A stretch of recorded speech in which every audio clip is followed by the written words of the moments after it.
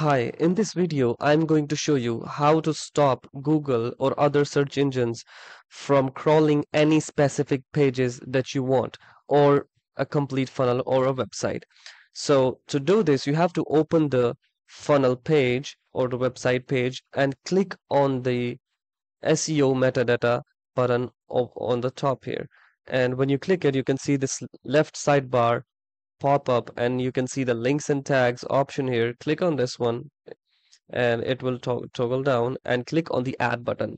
In here you can see it is asking for name and content, and this data is already provided by Google, and they have an article on this one, and this is the content that you can use and add it to the custom meta tags to stop the page from being indexed. So let's say, for example, we want all search engines to not index our page. So what I have to do is I will take the name here and put the name in this field, and then I have to copy the content that is no index and paste it over here as well. And I will simply click add button, and that's it.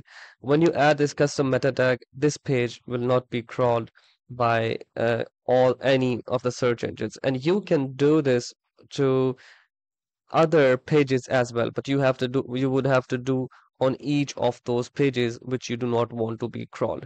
So I hope this video was helpful. If you have more questions, you can let us know. Thank you.